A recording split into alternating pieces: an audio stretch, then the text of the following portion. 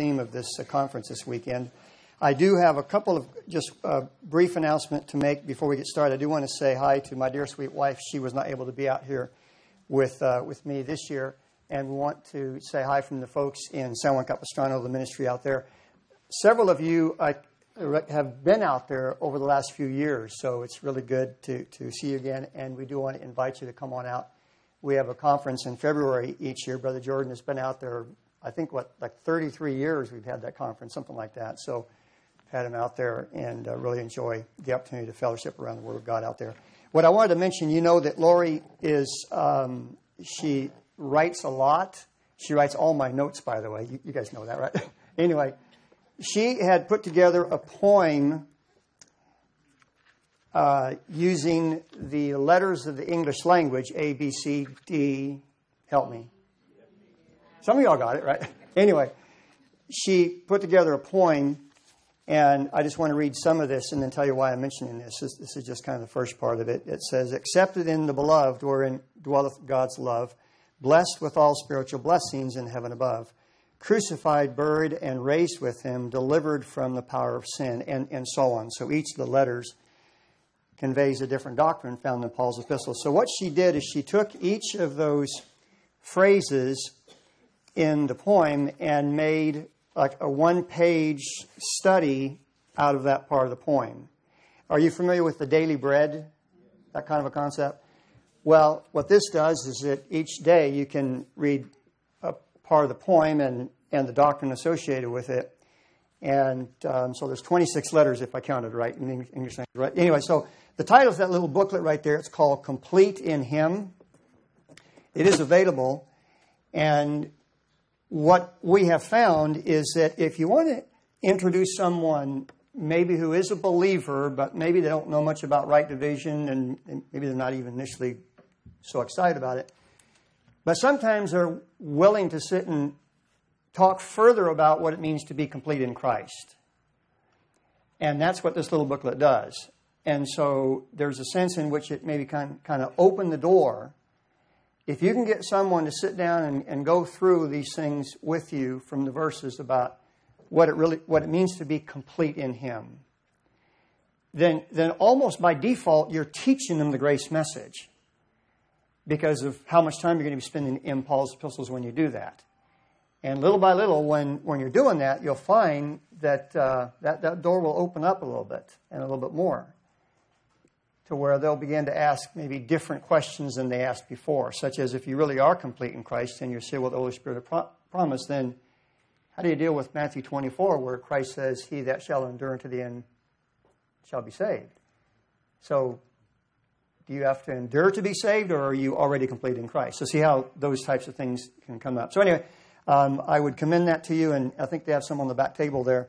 We're actually going to be going through this book with the teens class this week, so that they themselves, first of all, can know for sure that they are complete in Christ and all those things, but then also hopefully be equipped to share the things with their teenager friends when they get back to school. Okay, now having said that, we're going to start tonight here in the book of Philippians, and we're going to go to chapter number 2 here, Philippians chapter number 2. The verse tonight, and really the theme of this conference, it's based out of, I'm going to go all the way back to verse 12, but it's actually down in verse 16. He says, "Wherefore, my beloved, as ye have always obeyed, not as in my presence only, but now much more in my absence, work out your own salvation with fear and trembling, for it is God which worketh in you both to will and to do of His good pleasure. Do all things without murmurings and disputings, that ye may be blameless and harmless, the sons of God, without rebuke, in the midst of a crooked and perverse nation, among whom ye," now notice, "shine as lights in the world," and then here's our phrase, "holding forth the word of life, that I may rejoice in the day of Christ, that I have not run in vain, neither labored in vain." Let's unite our hearts in a word of prayer. Our gracious God and Father, we do ask that as we begin the conference now this evening, as we open your word, might you impress upon our hearts that this is your word. These are your very words. And that what we are doing here this week, gathering around your word, is something very, very different than what, sad to say, much of Christianity even thinks when they approach your word. But God, we ask that we would see what you see and say about your word, so that when we read it and memorize it and take it into our soul and then share it with others, that we would see that that is holding forth the word of life. And we'll thank you for this in Christ's name. Amen. Let me begin tonight by saying a couple of things. First of all, that what someone believes about the Bible, how we approach the Bible, will absolutely determine what we get out of the Bible. Let me say that again a different way. If we believe that the Bible is kind of the Word of God, that it is better than other religious books out there, that it does kind of tell us the story of what's really going on in the world, well then, that's about what we're going to get out of the Bible, at best. But on the other hand, if we believe that the Bible, and in my message tonight, and I think I'm confident I can say about all of them that are going to be speaking this week, I'm holding the King James Bible. This is what I'm holding. I'm holding the King James Bible. And so with everything I'm telling you tonight, I'm saying that I'm teaching out of a King James Bible. And the things that I'm going to show you tonight, as well as all the men are teaching, they're going to be showing you verses in the English language out of a King James Bible. And so we're going to be making some claims about this book. But not claims that are our opinion. Claims that we're just going to read the verses. So back to my point that if we approach the Bible believing that the Bible, what Bible? Okay, so we're on the same page on that as far as where I'm coming from. Okay, and I recognize that not everyone here is of that conviction. I totally get that, and I recognize that not everyone listening to these messages over the week on the internet is of that same conviction. I totally get that, and it's all right. It's a hard issue. It's something that you got to deal with from Scripture. But when I'm talking about the Bible, I'm talking about a King James Bible. If we approach the Bible with the belief that the words,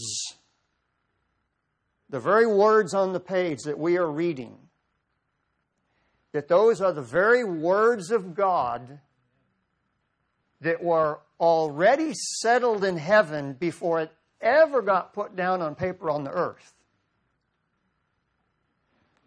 That those words are the very words that came out of the mouth of God and then got written down on paper. If we believe that, if that's the approach that we come to the Bible with, then isn't that going to impact what we get out of the Bible when we read it? When we study it, when we think about it? Why is that so, by the way? Why is that so? Well, remember, if we approach the Bible thinking it's kind of the Word of God, it's been somewhat preserved, but, it's not perfect, it's not infallible, it's not errant, it's still better than other things, but it's just well, then, see, that's a very low view of Scripture. And what I have to do, therefore, is I have to take and superimpose my thinking upon Scripture, basically to make Scripture line up with my thinking, with my education, with whatever school I went to, kind of a concept. On the other hand, if we believe that the Bible, the very words on the page, are the very words of God, then we're not going to, at least, well, maybe I shouldn't say not, because we all still have the flesh, right? But the overall approach to the Scripture isn't going to be from a standpoint of trying to change it when we disagree with it or it disagrees with us. The approach will be, Lord, you're saying something right here. I don't understand why you say it that way. I wish you would have said it this way, but you didn't say it this way. You said it that way. So, Lord, help me to change my thinking to match what you say. And that will absolutely impact what we get out of it. Now, sometimes people say, well, then you're just coming to the Bible with the preconceived concept. Yes. Everyone does. I don't care what your school of thought is. I don't care what your theology is. Everyone comes to the Bible with the preconceived idea. But nothing that any man can say about the Bible is near as important or impactful or powerful or as meaningful as what the Bible says about itself. And that's how I want to start conference this weekend. This week. We're going to take and look at some things of what the Bible says about itself. The purpose of my message tonight is to focus on the life-giving qualities and nature of the Word of God and to show the necessity of rightly dividing the Word of truth in order to get the life out of the Word of God. That's my purpose tonight. And the challenge that I have, which is the challenge that all the preachers are going to have, is we have way too many verses, right? And too little time. So we're just going to try to dive right into this and just get what we can and just kind of go from there. Now, the reason I'm starting here in the book of Philippians is, first of all, that's where the passage is, but I want to give you some real quick background about what's going on here. The Philippians themselves, if you will go back to chapter 1, what's this? Quickly, just notice this. He says, verse 27, he says, only let your conversation be as it becometh the gospel of Christ, that whether I come and see you or else be absent, I may hear of your affairs, that you stand fast in one spirit with one mind, striving together for the faith of the gospel, and in nothing terrified by what? Okay, so what immediately do you know about the situation, the predicament that the Philippians were in? They were going through absolute satanic opposition to what they were believing and what they were teaching. All right? Do we need to fix that, or is it okay? Okay, I can keep going though, right? Okay. The Philippians found themselves right in the midst of satanic opposition. And you can see the objective look at verse 28. It says, and nothing terrified by your adversaries. What is it that the adversaries were seeking to do based upon that phrase right there? That's right. They were the terrorists of their day. They were seeking to terrify the Philippians into silence, inactivity, abandoning what they had learned from the Apostle Paul. The Philippians had heard Paul over in Rome that he himself was in persecution. And when they looked at their particular situation that they found themselves in, it looked like the whole thing was falling apart. They thought, at least they were entertaining the idea, that the Apostle Paul over in Rome was just overwhelmed and he was going to fail kind of a thing. But he says this in chapter number 1. And really to say fail, that's not the right way to say it. But they were quite concerned about how he was doing in Rome in bonds there. Look over to verse 12 of chapter 1. He says, but I would you should understand, brethren, that the things which happened to me have fallen out rather unto what? Think about it. You see the sense of the phrase there? When he says the things that happened to me have fallen out rather to the furtherance of the gospel, that tells you that what the Philippians were beginning to think is that the things that happened to Paul resulted in the shutting down of the gospel. So he writes this book to tell them the exact opposite happened compared to what the adversary wanted to have happen. So in the first part of chapter number 1, the Apostle Paul explains to the Philippians how he, go back to verse 27, see how he says, only let your conversation be as it becometh the gospel of Christ. See that phrase there? Up to that point in Philippians chapter number 1, the Apostle Paul just got through showing them how he let his conversation become the gospel of Christ. How he, in the midst of darkness, shined the light of the Word of God and held forth the word of life in his situation in Rome. And now he writes the book to teach them how to do the same thing. And to let them just keep pressing on to do the same thing, right? So if you'll go back to chapter number 2 then, go back to chapter number 2, when he says at verse, for time's sake, I'm going to jump ahead to verse 15. He says that you may be blameless and harmless, the sons of God, without rebuke, in the midst of a crooked and perverse, what's the next word there? You ever wondered, well, what nation is that? There's a lot of debate about that. What nation is that? Is that the nation of Israel? Or is that Rome? Well, let me ask it a different way. Which nation is crooked and perverse, Israel or Rome? Both. That's the point. Whether it was Paul in Rome, or whether it was the Philippians, who they were part of the Roman Empire, basically, and there's plenty of unsaved Jews around. Doesn't matter which one you want to say it is. The problem is the same. That is, we live in the present evil world where Satan is the god of this world, where the rulers, whose job it is to maintain the darkness of this world, we're doing that very thing in Rome, at Philippi, and so forth, all over the world. And so in that setting, the Apostle Paul tells the Philippians, he says, you guys shine as lights in the world of darkness and death. What does a world that's in darkness and death need? It needs light and life. You see how he just said that there? See right at the end of verse 15? He says, you shine as lights in the world, holding forth the word of what? Why hold forth the word of life? It's because that's what the word of God is, and that's what the world needs. One of the most important things to grasp out of that and appreciate about that. Is that, okay? You know, oh, I see. It actually, hold on. It completely fell off there. Hold on. Watch me pull a mic out of my shirt. Anyway, listen. What a world that's dead and in darkness needs is the light of the Word of God and the life of the Word of God. And something that's so important to remember about that is, therefore, it's not about us, right? We're not trying to point people to us, to me, to you, right? We're not the example, and we're not the pattern.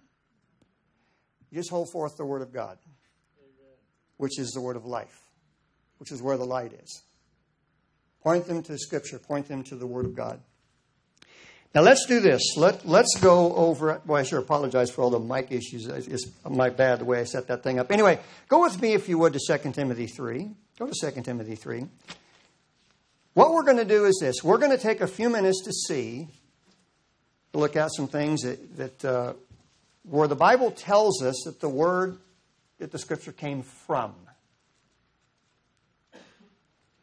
And then having seen that, hopefully we'll understand why the Bible claims to be the Word of life. And what that means it is life and liveth and abideth forever, what that means. Look with me over to 2 Timothy chapter number 3. Look at verse 15. You know these verses. He says, and that from a child thou hast known the Holy Scriptures, which are able to make thee wise unto salvation through faith which is in Christ Jesus. And here it is. All Scripture is given by, now what's the next word there? Inspiration of God. Inspiration of God, and is profitable for doctrine, for reproof, for correction, for instruction in righteousness, that the man of God may be perfect, thoroughly furnished unto all good works. Let's talk for a few minutes about this issue of inspiration. What is inspiration? Well, the common view of inspiration is that, like, for example, someone will paint a nice painting and they'll say, oh man, they were inspired to paint that painting, right? Or they tell a great story. So they say, wow, that guy was inspired to tell a great story. The common view of inspiration is something that happens to a person and then something comes out of the person, kind of a thing, whether a painting or a story or that type of thing. That verse says, all Scripture is given by inspiration of God. Let me have you go to the book of Genesis, chapter number 2 here. Look at this. Inspiration is a reference to the breath of God. God breathed. Can you think of the first time in the Bible where you see God breathe? It says God breathed. Where was that? Look at this. Look at Genesis 2. Genesis 2:7. And the Lord God formed man of the dust of the ground. Watch it here. And breathed into his nostrils the what? Get that. Why was the breath of life breathed into Adam's nostrils? Why was the breath of life breathed into Adam's nostrils?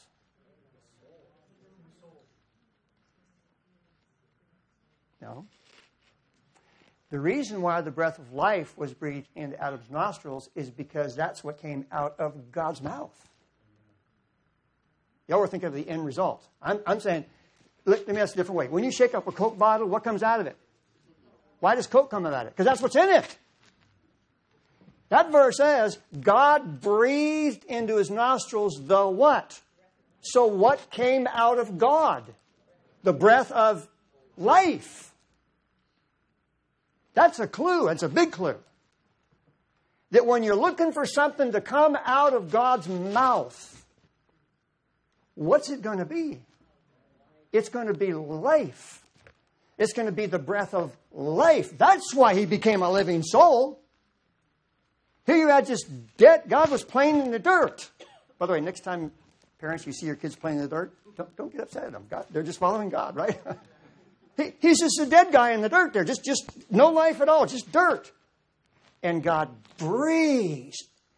Christ says about the Father, he has life in himself.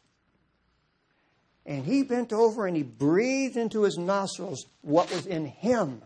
And what came out of him was the breath of life. And man became a living soul.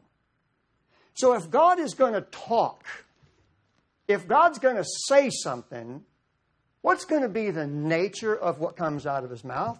Life or death? Absolutely. Well, you know, you can let go of Genesis there and go to Matthew chapter number 4 and verse 4. You know this verse. Look at Matthew chapter number 4 and verse 4.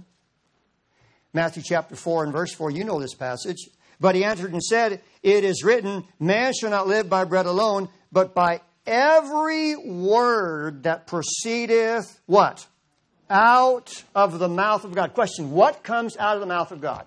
Words. Words of what? Life. So if God is going to say words, what's going to be the nature of those words? They're going to be the nature of God. They're going to be life. Look with me to Proverbs chapter 6. Proverbs 2, I'm sorry. Look over to Proverbs chapter number 2 and Proverbs chapter number 22. Proverbs chapter number 2. Man shall not live by bread alone, but by every word. So you see the connection with the words that came out of the mouth of God and life. Man shall not live. Look over to Proverbs chapter number 2. Watch verse 6. By the way, what's the book of Proverbs about? Wisdom. What else? Knowledge. What else? Understanding. Right? So what's this verse? Proverbs 2:6. For the Lord giveth what? Next phrase. Out of his mouth cometh what and what? You've got wisdom, knowledge, and understanding. Where'd they come from? They came out of God's mouth. When God opens his mouth, that's a weird way to say it, isn't it? When God opens his mouth, what comes out? Words. The words of life. When that verse says, it says, for the Lord giveth wisdom, out of his mouth cometh knowledge and understanding. Let me say it this way.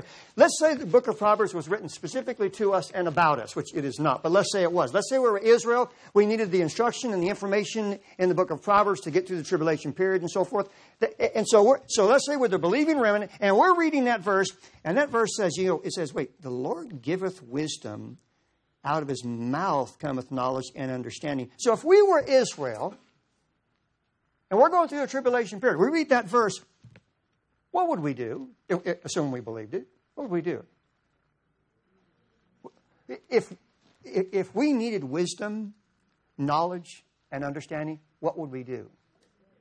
We would open his word. We look at the verses. We'd follow what the verses said. Look over to chapter 22. Look over to chapter 22. Look at what he says to them. Look at the words that came out of his mouth. He says at Proverbs 22 and verse 20.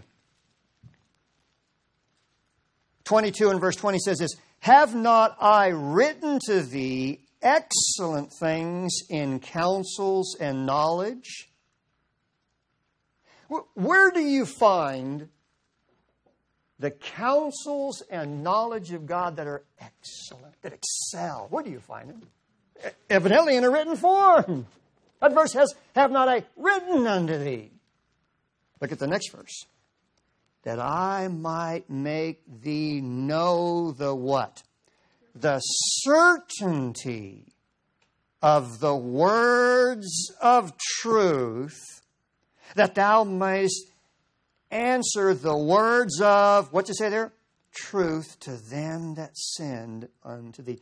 Do you know any book on the face of the planet that would qualify for such a statement as that? That they are the words of truth. And in those words of truth, they provide certainty. And they were the counsels and wisdom of the Almighty that he wrote down. You know any book that would fit that description?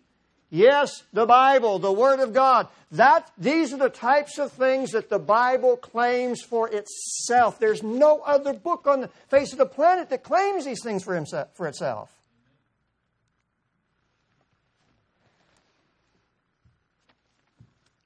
You know what 1 Timothy 4:10 says? It's an open book test, by the way. Okay, look over to 1 Timothy 4:10. 1 Timothy 4:10 says this, for therefore we both labor and suffer reproach because we trust in the what? The what kind of God? God both in Isaiah and in Psalms and so forth, when seeking to really have Israel understand the difference between him and the gods. He talks about their idols, and he says, they have eyes, but they can't see. They've got ears, but they can't hear. They've got mouths, but they can't talk. They got hands and feet, but they can't do anything. And he says, listen, you're trying to make that God? That verse says we trust in the living God. If the living God is going to say words, which he has, what's going to be the nature of those words? They're going to be living. The living God is not going to give dead words.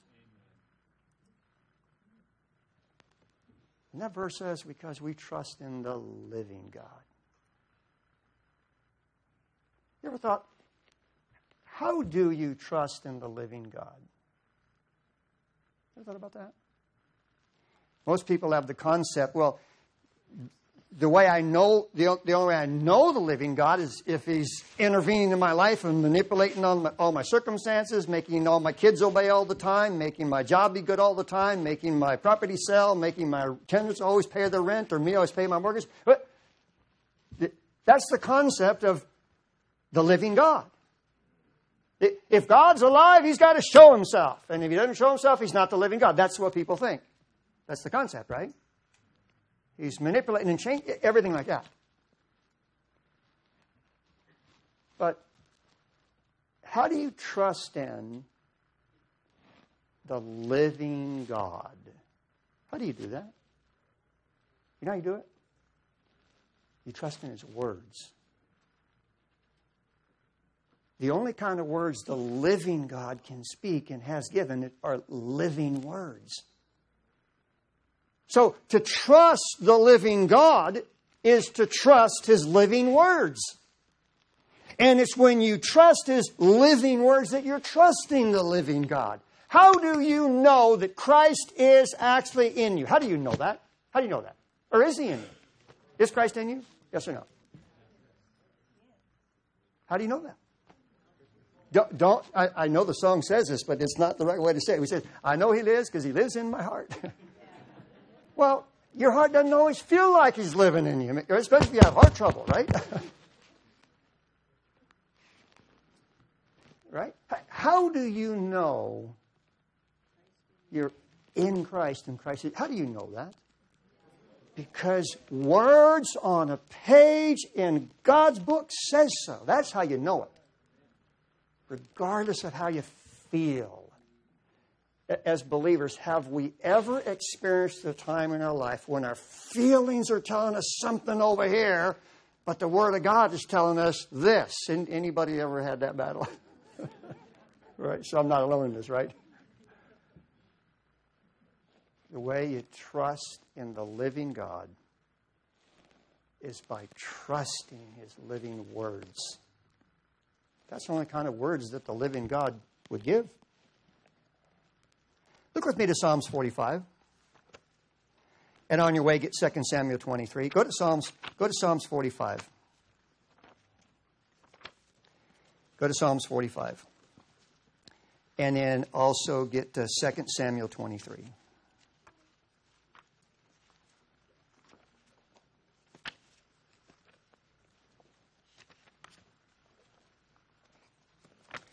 Look at Psalms 45 and 2 Samuel 23. Psalms 45, verse 1.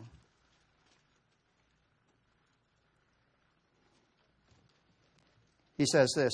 The psalmist is speaking for God here. You could just sense God's passion on this. He says, so this is really God speaking about His Son. He says, my heart is inditing a good matter.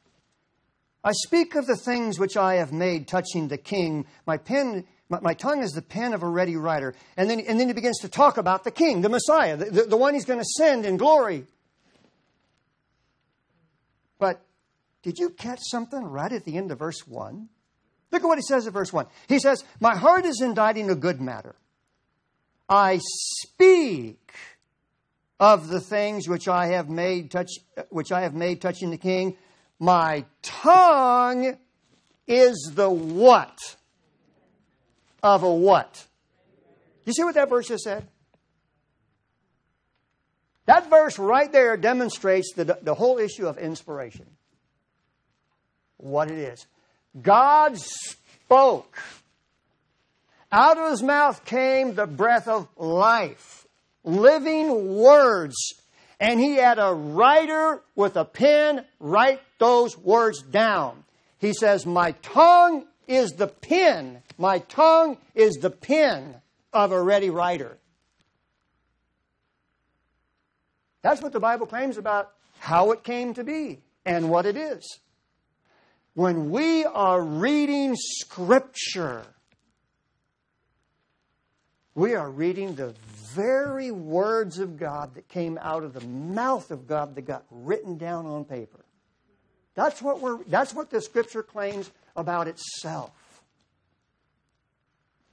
That verse, he says, I speak of the things which I have made touching the King. My tongue is the pen of a ready writer. If we want to hear God, what should we do? He'll speak to us right in His Word. That's what he claims it is. My tongue is the pen.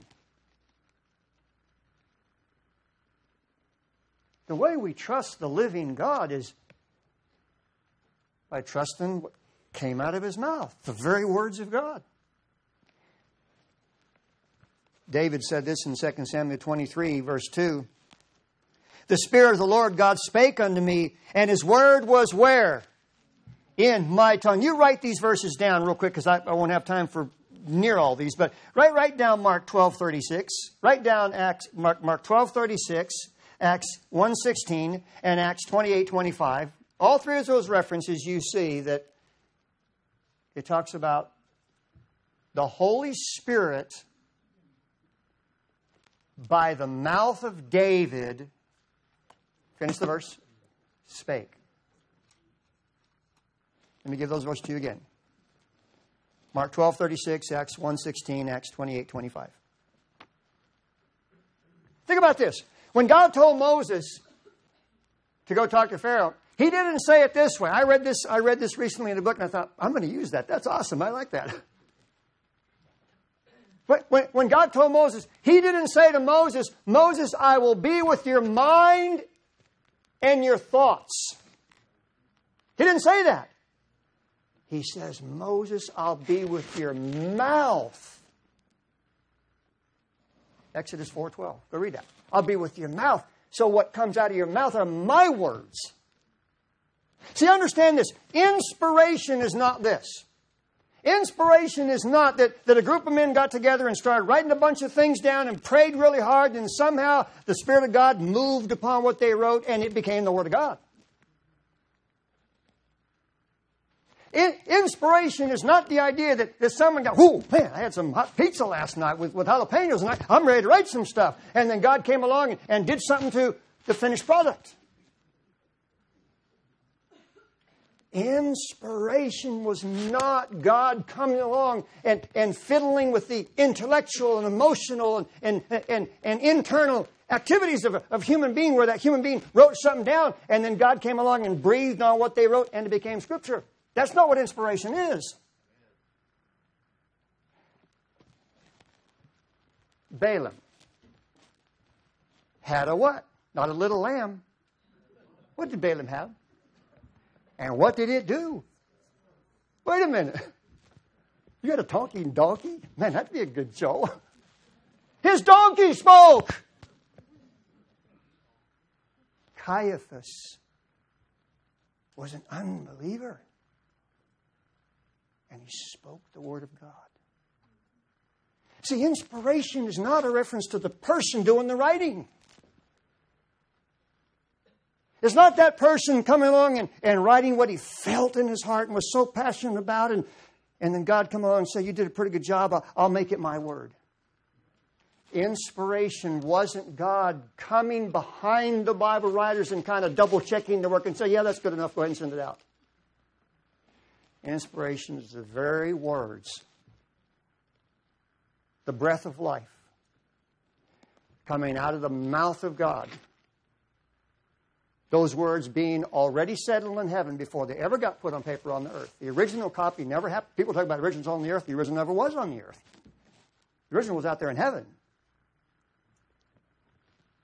The very words of God written down on paper in time. I got a question for you.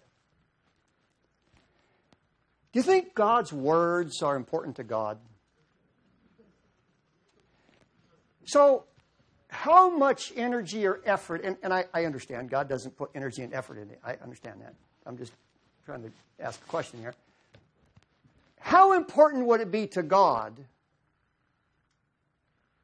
to make sure that the words of life that came out of his mouth, that he got written down on paper in time, how important do you think it would be to him to see that those words survive? Make it through time? Listen, his very integrity depends upon it. Right? By the way, go with me if you would to Jeremiah 36. Let's do this quickly. Go to Jeremiah chapter 36. God tells Jeremiah to take and write down his words in a book. Jeremiah 36:2.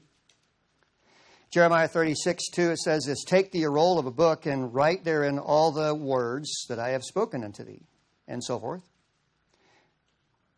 If you jump down to verse 4, then Jeremiah called Baruch, the son of Neriah, and Baruch wrote from the mouth of Jeremiah all the words of the Lord, which he had spoken unto him upon a roll of a book. As the story continues, jump down to verse 6, therefore go thou and read in the roll which thou hast written from my mouth the words of the Lord. Jump down to verse 8. And Baruch, the son of Neriah, did according to all Jeremiah the prophet commanded him, reading in the book the words of the Lord. Jump down to verse 10. Then read Baruch in the book the words of Jeremiah. Wait. Are they the words of Jeremiah or are they the words of the Lord? Jump down to verse 11.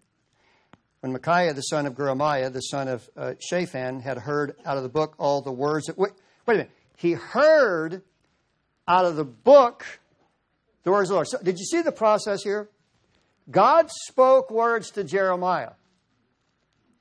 Jeremiah took those exact same words and spoke them to Baruch. Baruch wrote them down.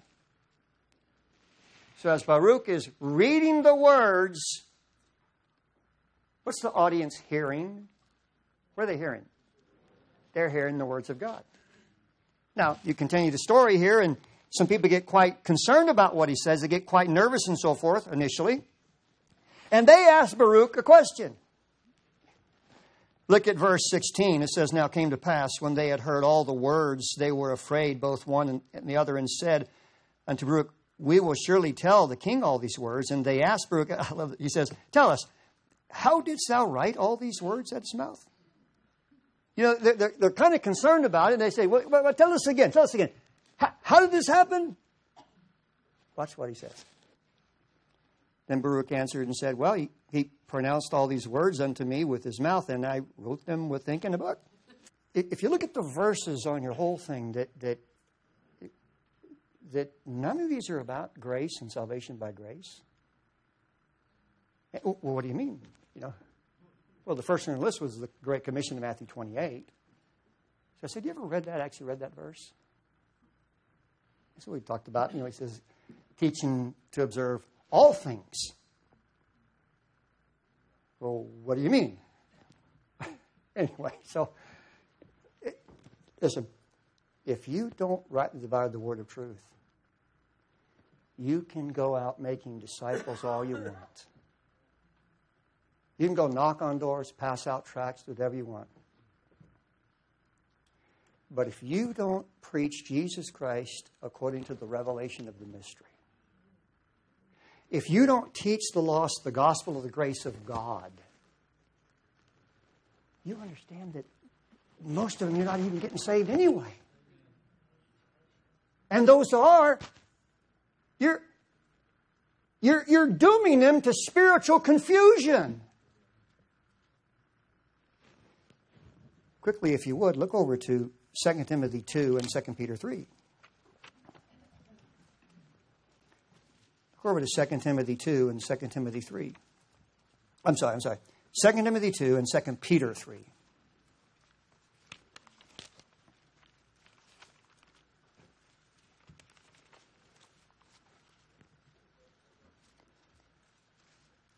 Second Timothy 2, you know the passage, pardon me. 2 Timothy 2:15 says, study to show thyself approved unto God, a workman that needeth not to be ashamed, rightly dividing what? You realize, if you don't rightly divide the word of truth, you by default wind up making the word of truth a lie. You ever thought about that? Because if you're going to go out, for example, Matthew 28, the so-called Great Commission, and you're going to say that that's your marching orders, well, then you've got to baptize, you've got to teach them to keep the law. But that isn't what's going on in the dispensation of grace. So here you're going out and you're representing the God of the Bible, saying, well, this is what God wants us to do, but it isn't what God wants you to do. So you're actually making the word of truth a lie. You're not doing God's will. Remember the Lord Jesus Christ, He said about the scribes and Pharisees. He says, you compass land and sea to make one proselyte. And when you have made him, you've made him twofold more the child of hell than yourselves. Whoa, wait a minute now. Listen, if we go out, if you don't preach the Word of God rightly divided, you go out and you preach to people that they need to be, he that shall endure to the end, the same shall be saved. You preach to them that the book of Hebrews is written to and about them, where it says, whose house are we if we hold fast our confidence firm unto the end? You go back and you teach them like James, faith plus works. How about if you go teach them that they're one of the 7 churches of Revelation, specifically Laodicea, because you're neither too hot nor too cold, I'm going to spew you out. They don't even know what that verse is talking about. In that context, God wants them to be hot or cold. Both are good in the context. That's not the standard way that verse is preached. If you don't preach the Word of God rightly divided, you can actually totally, completely misrepresent the God of the Bible and make His words of life words of death.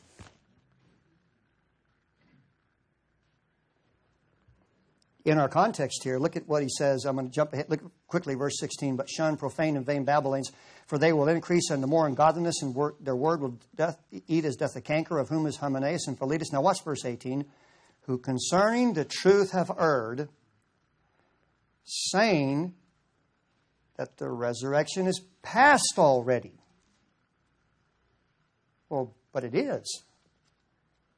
Did I give you the right reference there? Verse 18, 2 Timothy 2:18 there. The resurrection is past already. So why does that err? Why is it an error to say the resurrection is past already?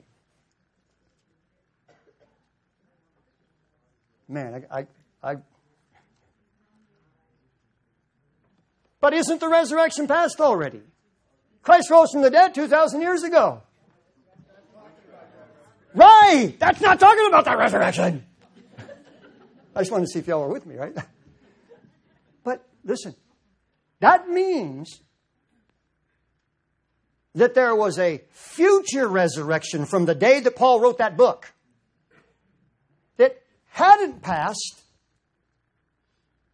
that Paul led Timothy to believe that Timothy should anticipate being a part of, but that these false teachers said it passed already. That verse is talking about they misplaced the rapture. That verse is a reference to wrongly dividing the word of truth. My point is, what does it say right after that phrase? What do they do to someone's faith? They overthrow the faith of some. The Bible, if you don't rightly divide the word of truth, it's spiritually dangerous for you. It'll overthrow your faith. And then 2 Peter 3. Look over to 2 Peter chapter number 3. Look at this passage. The Apostle Peter is speaking about Paul's written ministry and the information found in Paul's written ministry, which is the reason, in Paul's written ministry you find the explanation and reason as to why Peter's program didn't continue there. Look at what Peter says about this in verse 16. As also in all his epistles, speaking in them of these things, in which are some things hard to be understood, which they that are unlearned and unstable, what's the next word there? Rest, as they do also the other scriptures, unto what? You see what they do? By not reading, by not believing, by resting Paul's scriptures, they do the same to the other scriptures and vice versa. And that verse says they do it to their own what? Question. Is the Bible, does it claim to be the words of life? Does it claim to be quick and liveth? So what does it give, potentially? It gives life. But what happens if we don't approach it God's way? What happens if we don't rightly divide the word of truth? What's going to happen? It's going to point at destruction. Listen, Scripture can be dangerous. Do we have any electricians in the crowd? Any electricians? The rest of y'all are too brave, right? What's the problem with electricity? Is electricity a good thing? Oh, man. You kidding? Yeah, all kinds of benefits. Is electricity dangerous? Yeah, absolutely. You just, one little thing just wrong, zap, it'll get you. The Word of God is life. It's alive, and it gives life. Back to where we started. The Philippians found themselves in the present evil world that you and I are still in, run by the God of this world, who was orchestrating the rulers of the darkness of this world, the rulers whose job is to maintain the lie program. And in maintaining the darkness, they're also maintaining the death, sin and death, those two kings, those two tyrants. And the Philippians found themselves, just like you and me today, right in the midst of a crooked and perverse nation. And by believing God's Word, and by letting God's Word sustain them in that, and hence working out their salvation in the midst of that, they were shining as lights in the world. And he tells them, just hold forth that word of life. You know what a dark and a dead world needs? Light and life. And we got it in the Word of God. Our gracious God and Father, we thank you for the opportunity we have to look into your Word this evening. We thank you for the preaching, the teaching, and everything that's going to be going on this week at this conference. All the reinforcement, all the teaching coming to your Word and from your Word to remind us about what your Word is, what we have in your Word. And then the exhortation to just hold forth your Word, the life that this world so desperately needs. And we'll thank you for this in Christ's name. Amen.